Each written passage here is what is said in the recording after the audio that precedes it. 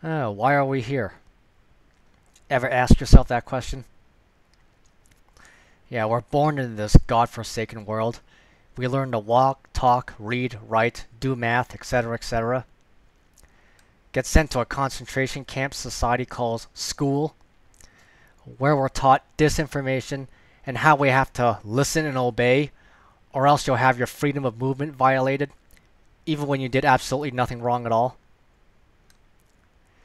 We're then told we must slave labor to acquire certain unnatural man-made items with no intrinsic value called money in order to acquire basic needs. And if you don't have enough money, you get left for dead in a gutter while the rest of society views you as some loser. Yeah, that doesn't sound like a society run by good people. Sorry, but it doesn't. And if that offends you, I really don't care. A society where one has to earn the right to be alive, that's just not humane. And yes, it is the way it is, but only because we, as humans, collectively, are allowing it to be that way. That's right. We are helping to create and are complicit in our own suffering and the suffering of others. But of course, people don't care.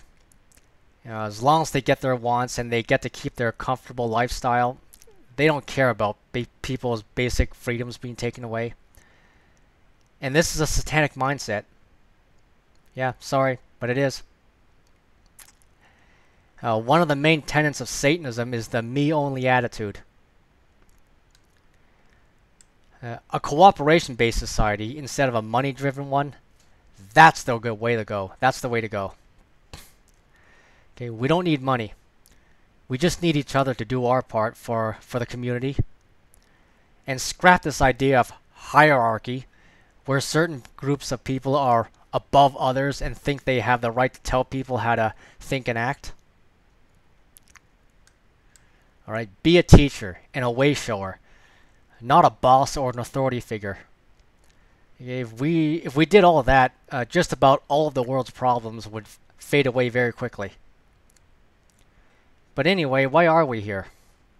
Why are you here? What's your purpose on this earthly dimension?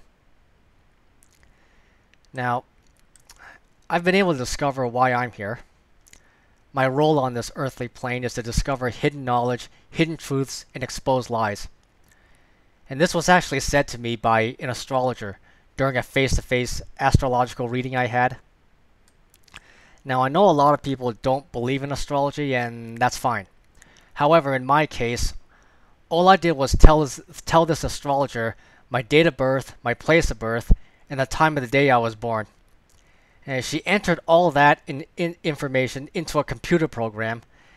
It brought up an astrological chart, and from that chart, she was able to accurately identify what I've been doing the last 8 years and what I'm into. And this is somebody I just met. Yeah, I never told her anything else about myself. Yeah, this experience proved to me that I was born to do the things I just mentioned, and that astrology is the real deal. And just for the record, the horoscope section in your newspapers doesn't even scratch the surface of what astrology really is. There's so much more to it than just what you've been reading in your newspaper's horoscope section. I think people should look into astrology. You'll gain a better understanding of yourself and others as well. Yeah, that's just my opinion.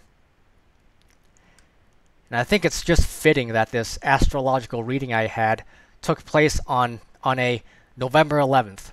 11/11, the light workers number. Amazing, isn't it? And yes, I'm a firm believer in angelic numerology. And I'll post more information on this in the description box. Yeah, I've experienced these numbers for years now. Anyway, that's my story. I think it's important for you to figure out what your role is on this prison planet. Yeah, I understand it's not easy, but it's not always easy, but nonetheless, we all have roles to play. And once you find out what you were born to do, this can at least ease the loneliness that some of you are feeling. and can even attract like-minded people in your life. Yeah, so for all you TFLers, those who are struggling to find a romantic partner, yeah, this is something to keep in mind. I would also suggest connecting with people at the soul level, and not based on material items or social status or personal gain, but at the soul level. The biggest reason why relationships break up so often is because people are not connecting at the soul level. Mark Twain once said, "The two most important days of your life are the day you were born and the day you find out why." And I've been lucky enough to find out the latter, so now it's your turn to do the same if you haven't already done so. Alright, later.